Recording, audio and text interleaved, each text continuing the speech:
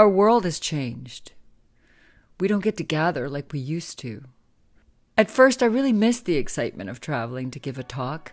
I loved the energy from the crowd and being witness to all that awakening live. Then our 600 stores closed. So much disappeared overnight. Sometimes life isn't going to go to plan. As Winston Churchill said, never waste a good crisis. So I went to work. I drew from the stoic wisdom that I teach in my book and talks. We built a state-of-the-art in-house studio.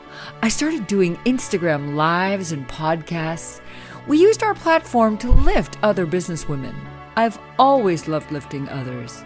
Now I'm able to deliver just as powerful a talk virtually. I love the Q&A afterwards. The chat gives everyone the power to engage directly and immediately in that moment. Do you ever have an idea and people say it's too big? Use cathedral thinking. The architects of the great cathedrals knew that it takes 400 years to build a cathedral. They knew they would never see the steeples of their glorious vision touch the heavens, but they knew it was worth designing. Cathedral thinking.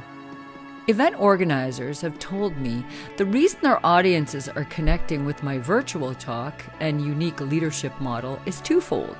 First, the 7 virtues model of wonder, balance, truth, courage, justice, wisdom, and beauty is based on a 2,400-year-old philosophy that has guaranteed principles that can't fail you. And second, I put my words into action. As the CEO and founder of one of the top clean perfume brands in the world, I too am living in a competitive business world that requires philosophical direction. I applied the wisdom to my own company. Now in 2020, despite the pandemic, our growth in sales are outpacing the entire perfume industry with 81% growth over last year, breaking our own records too. I want everyone I work with to learn the steps to visualize and take action in this new world. I look forward to when we can be together again and host our retreats and mastermind gatherings. Until then, it's in our interest to lift one another.